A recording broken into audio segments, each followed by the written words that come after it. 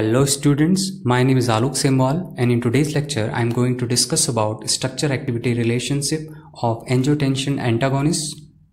These are also known as AT1 antagonists or angiotensin receptor blockers. Most of the angiotensin receptor blockers contain three functional groups that are the most important parts for the bioactivity of angiotensin receptor blockers.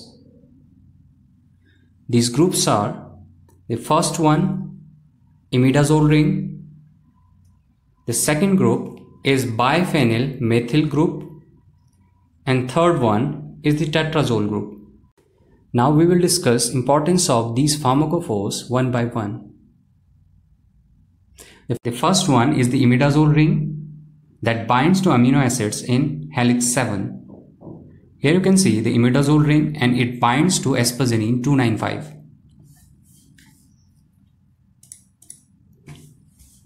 The second group is biphenyl methyl group and it binds to amino acids in both helix 6 and 7.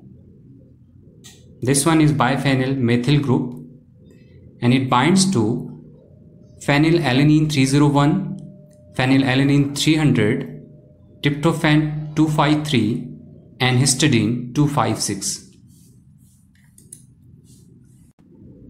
The third one is the tetrazole group and it interacts with amino acids in helix 4 and 5.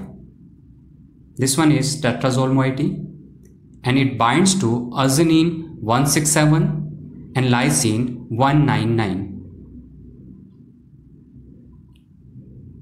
This tetrazole group has been successfully replaced by a carboxylic acid group as in the case with telmisartan. So following points suggest that these three important pharmacophores are essential for the receptor binding of angiotensin receptor blockers. However, tetrazole ring system can be replaced with acidic moiety such as carboxylic acid. Almost all of the angiotensin receptor blockers have the same pharmacophores. So the difference in their biochemical and physiological effects arises because of different substance attached to the basic skeleton. Lipophilic substance like the linear alkyl group at the second position of the imidazole ring together with the biphenyl methyl group combinedly binds with hydrophobic pockets of the receptor. Hydrophobic pocket is a binding site that contains mostly hydrophobic amino acids.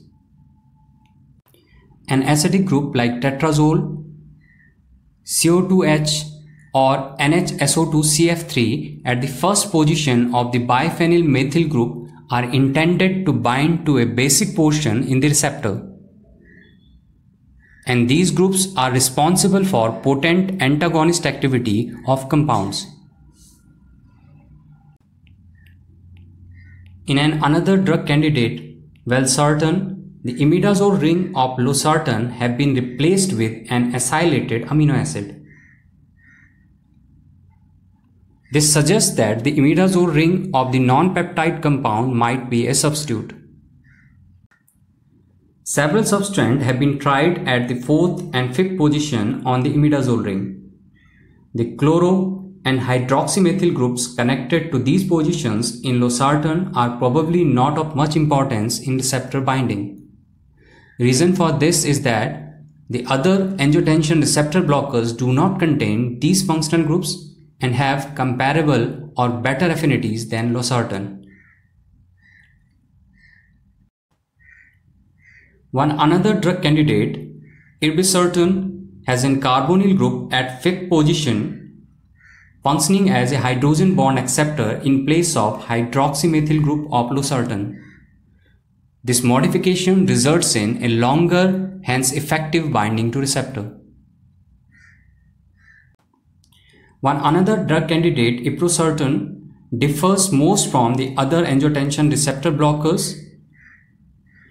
In this, the usual biphenyl methyl group has been replaced by a carboxybenzyl group that mimics more closely the phenolic moiety of tyrosine 4 group of angiotensin 2. Result of this change is a stronger binding of iprosartan to the receptors but the biochemical and physiological effects are not significantly improved.